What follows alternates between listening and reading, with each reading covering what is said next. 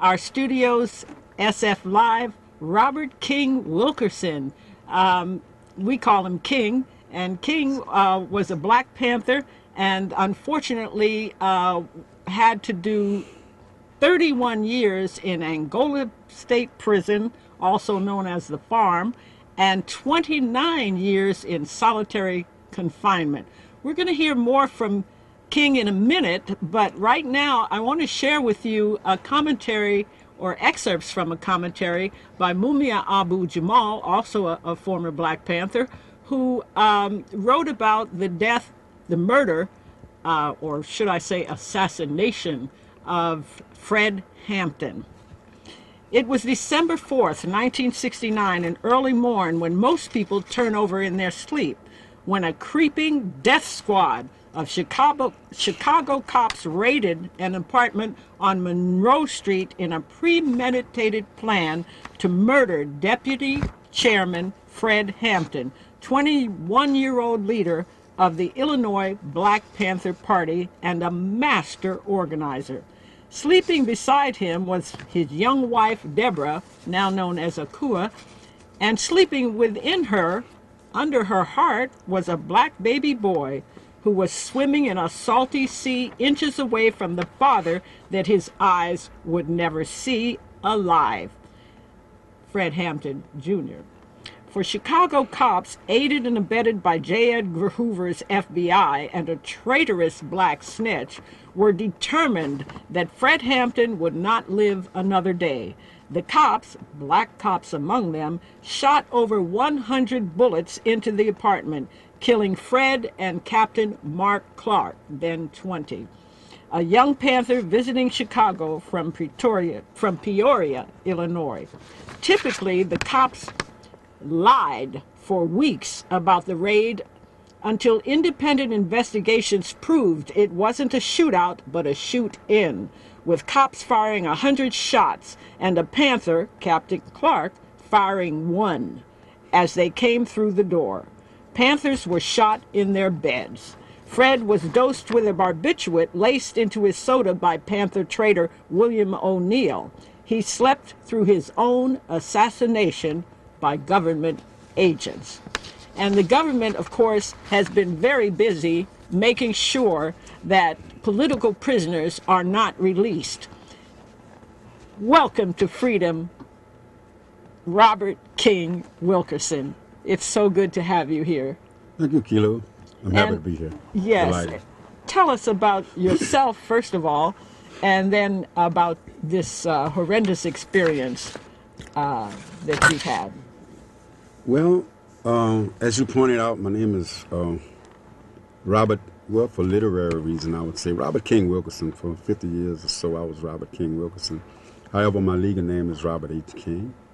And I'm also known as one of the free members, the only free member of the Angola Three. The other two have Woodfox and Herman, Wallace. I was released 2001 after 31 years in penitentiary, Louisiana State Penitentiary. 29 of those were spent in solitary confinement. Herman and Albert, however, remain in prison. And that's Herman Wallace and Albert Herman Wallace Woodfox. and Albert Woodfox. The other two remaining members of the Angola Three remain in prison, convicted for their alleged participation in the death of a prison guard, Brent Miller. They now have been in prison and falsely convicted for this crime. All evidence show that they're actually innocent. No forensic evidence linked them to this crime. Now for going on 36 years, and all of these 36 years, except for about maybe 6 months, the last 6 months or so, has been spent in solitary confinement. Previously, prior to being moved to a solitary camp, they were in solitary confinement cells 6 by 9 by 12 feet in diameter, and they were there, as I say, for 36 years and counting. And they were removed to a dormitory, which is also considered solitary. It's a solitary camp. They are still not, they don't have access to the main prison population. They are not there, and they don't have access to certain materials. So it's still a segregated unit It's of the segregated prison. and it's still sort of solitary because you're away from the main prison population. And despite the fact that there are other prisoners there, maybe 18 or 19, in sort of like a huge cell. It's a dormitory, but it's more like a huge cell. And all of these people are housed there, and they're not in connection, or they don't have contact with the main prison population. Right, and I imagine they don't have mainline privileges. No, they do not. Do they have contact visits, for example? Yes, that has been increased. When they were, it took a while when there was some litigation, some legal challenge that over the years that we went through that we obtained some rights. One was having contact visits, and it was once a month prior to them being released, or prior to their being released from the cells to a huge dormitory, which is also solitary-like. It was, prior to that time, it was, visit was limited once a month. But now the contact visit has improved to some degree, but they are still, held in solitary-like condition. They are still separated from the main prison population, and they are still under vicious scrutiny by the prison administration. Kilo, as you know, Herman and Albert case legally, they are still alive. And we have managed the National Coalition and International Coalition to free the Angola Three has managed to garner support and managed to keep the cases alive. So Herman and Albert cases are very much alive. About maybe a year ago, a state court suggested that his case be overturned, at least a commissioner. But it was a judge who did not accept the recommendation of his commissioner, and he rescinded her order, and now he is back in the state court. The legal team plans to bring his case, has brought his case before the Louisiana State Supreme Court, and it is on appeal. That decision that was that granted him a new trial, in which the judge refused to accept the commissioner's report. Albert, some maybe 2-3 months ago, a federal court granted him habeas relief and ordered his release, or ordered that he be retried or released. And since that time, we have initiated, the legal team and people who are working, supporters, have sort of initiated a strategy to try to get him released on bond. But we are dealing with a vicious force because, as you know, the people who are in power now, some former prosecutors, some are friend of former prosecutors, they have taken up the legacy of lie and the legacy of racism and hatred that has impaired this case, that have been very much a part of this case. Because in the conviction, and as it are constantly brought out, no, there was no forensic evidence linking either Albert nor Herman nor the other two individuals who was charged in the death of a correctional officer at that time. This took place in 1972. They were arrested while in prison. Right. And they were arrested and they were indicted by a grand jury, and they were subsequently convicted, despite any evidence of actually, again, linking them to the crime. It was really a politically motivated frame-up. Very, and this is why wasn't it really because the three of you were members of one of the first chapters behind the walls of the Black Panther Party, and it was my understanding that you were making some serious changes in the practices that were going on in terms of guard brutality, the commonality of rapes, and so on. Yes, Would you break that down?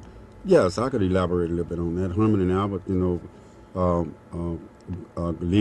being sent from New Orleans Parish Prison to Angola at the time, and after having become members of the Black Panther Party, they decided to bring the ideology into the prison. At that time, Angola was considered, this was in 1971-72, Angola was considered one of the most, bloodiest prison in the nation. There were constant killing of inmate upon inmate. Most of this was instigated, at least accepted by the guards. Of course, that, as you alluded to, there were inmate guards who were given guns to lord watch over other inmates. And these inmate guards, they abused their privilege. Many of these guards were used to, at least all of them were used either to demand the work line, people who worked in the field. They were, like I say, the backbone of security. All of the towers was manned by these inmate guards. They carried all the weapons from the high-powered rifle to the baton that was used to brutalize prisoners. And these guards actually took part in that. One of the most brutal thing that they took part in was the perpetration of rape and selling young inmates among the general population.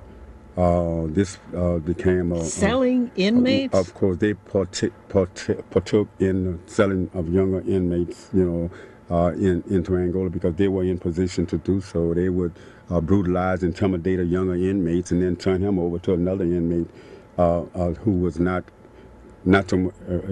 not have been a guard or anything like that, but just another inmate in population. But inmates also themselves, took part in these type of things. Sometime there were so-called weaker inmates young inmates coming into prison, and a lot of the guys, in prison at that time used to work. There was a day that was known as Fresh Fish Day. There was a classification board met like every Thursday, and they processed new inmates in, and they would have guys waiting in line to claim younger inmates. But all of these type of things were going on. A lot of time these inmates were prepped and primed for this, during the quarantine time that they spent in a place called AU, Receiving Center, Admitting Unit, and they were primed for this. So when they were intimidated, and they were really feared. They was really scared about going into the man prison population. So when they got to the man prison population, it was sort of easy for guys to just grab and intimidate them and abuse them and use them exactly like they want. Herman and Albert, along with other members of the Black Panther Party, sympathizers and empathizers of the party, what it did was kind of curtail this. Not that the Black Panther Party was homophobic or anything like that. It's just that in a condition of that force into homosexuality was thing that the Black Panther Party did not tolerate. And so Herman and Albert and other people played a great part in bringing a lot of this stuff down that was going on at that time. They putting started, a stop to it. Right. They started political education classes. That was racism was rampant. That was 17-hour day wait period at 2 cents an hour. When it rained, you did not have a raincoat to work in the field. At that time, the biggest crop was sugar cane, and regardless it was seasonal. And when usually the rainy season come during the time of sugar cane, well, if you didn't have a raincoat, you worked anyway in the field. Herman and Albert 17 hours in at rain. 2 cents an hour cutting sugar cane because it was the main crop at that time. Hour. Of course, it has been increased since then. Now that the minimum wage there is 4 cents an hour. 4 cents. Oh yes. boy. Oh boy. Yeah. Oh, you have to laugh to keep from crying. I understand Angola. There's a film, by the way, called The Farm that gives you that's available on DVD, I believe. But it was actually a slave plantation. Yes. I mean, it's still a slave plantation in a very real sense. Of course. But it was, a plantation during chattel slavery. In chattel slavery, it was. It takes its name from the country, Angola. Right. And the The name African stuck, country. The African country, Angola. And the name stuck because it was believed to be most of the inhabitants who housed the plantation, who were in chattel, they were from the country or the region of Angola, so the name stuck. However, it has changed. It is now known as Angola State Penitentiary at Angola, Louisiana. What has happened is that there was a town that was built, around the prison, and it is now known as Angola. But there is a reason for this, Kilo. For every any town that you have inhabitants of people over 5,000, over 5,000 population, it become a town. You get federal money for this. You become a town, you become a city rather, and federal money is allowed in Angola. And Angola as on the strength of not that there are 5,000 quote citizens in Angola town, but it gets its money from the 5,000 inmates who are Right, there. because they're counted as They are citizens counted of of that town, Right. even though, and they cannot vote. That's the contradiction. They cannot That's one vote, of the but ways they manipulate of the course, voting system, right. tax And just think, base. and if this is replicated, Right. not just in Louisiana, but replicated All around over the country, all over, just see what you get. Exactly, exactly. Would you talk a little bit about what you think are the chances of Herman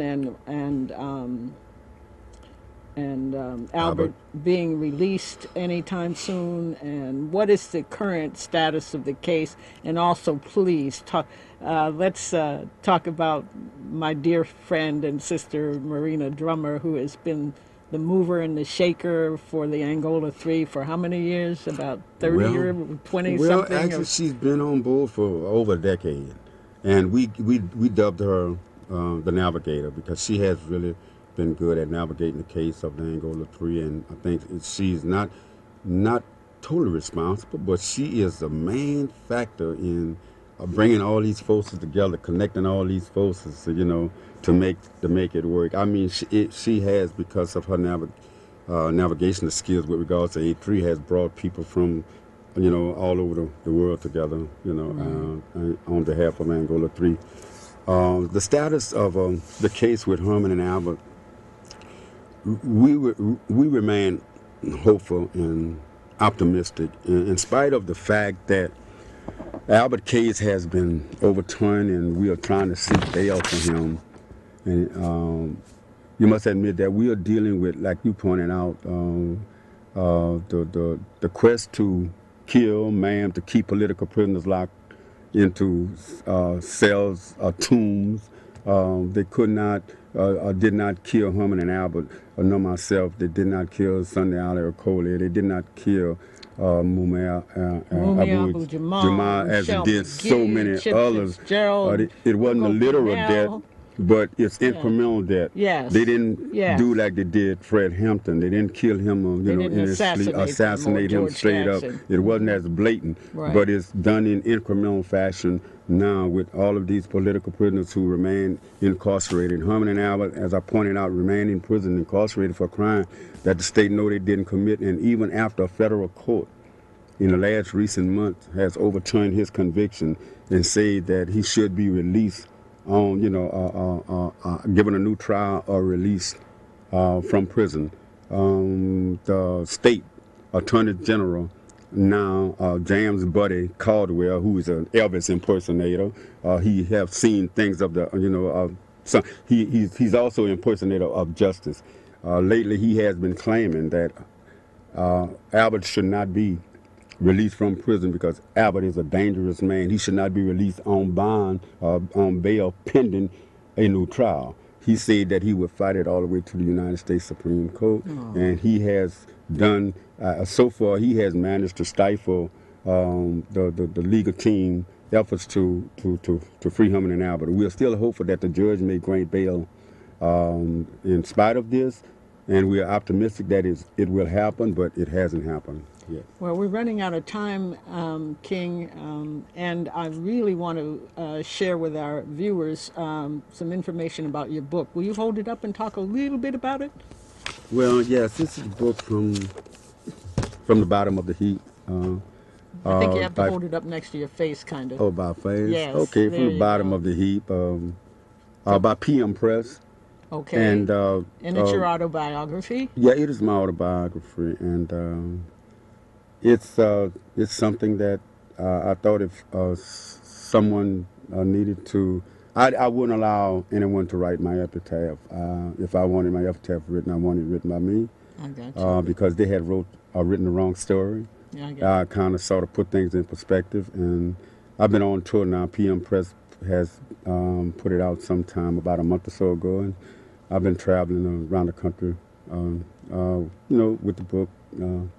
Hopefully people will, Well, I'm anxious to read it myself. Yeah, well, yes, of course, and we will. I would like to point out that on Friday, we are at. That's Friday, Yeah, the Friday the 21st. 21st. Yeah, we at Babylon's Falling. Oh, wait a minute. I'm sorry, but this is pre-recorded and we can't announce it because. That is true, huh? Oh goodness. But in any event, but hey, it can be, someone can see it at some other point in time. Right. And Your we show can go will to be the recorded website. and go to the website. You could either go to this website, PM website, and acquire the book, or either we have also managed to buy some of the books ourselves at a price, and the money goes to A3 Legal Defense Angola Fund, Three. and yes. for myself as well. Of course, All I right. have to survive. Yeah, but, I heard that. But we have rough some out books, here. and they could be obtained from the Navigator Community Features Collective, Marina Drummer. You can go to the website www.angola3.org, or go to www.angola3grassroots.org. And All you can right. get some information on how to obtain the book. Great. And I want to thank you so much for being our guest here, Robert King Wilkerson. And, most people call you King. Of course. I wish you good luck on your travels. And I want to thank our viewers for watching. Thank Brennan King for board opping. And I hope you will tune in next week because we're going to have Joe Wanzala here in the studio to talk about the Congo. So tune in next Friday, same time, for SF Live. I'm Kilu Nyasha. Good evening and all power to the people. And please free the Angola Three and all political prisoners. Right. What's the call? Free them all. That's the call. Free them all. All right. Thank you Thank again for joining welcome. us here. I appreciate it. And good evening.